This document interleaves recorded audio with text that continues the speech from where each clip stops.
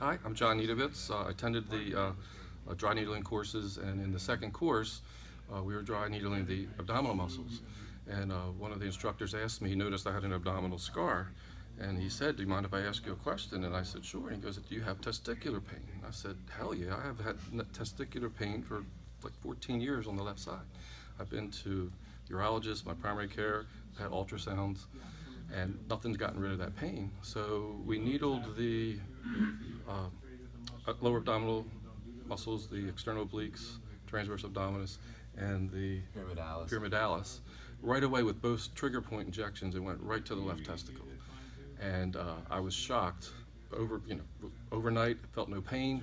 I kept looking for it. I mean, I couldn't sit in chairs. I couldn't sit in the car. Couldn't wear tight jeans, and it's been, I guess, and I dramatic reduction in the pain. I rarely get it, so I'm thinking maybe one more time I might completely get rid of it. So wonderful, thank you. yeah.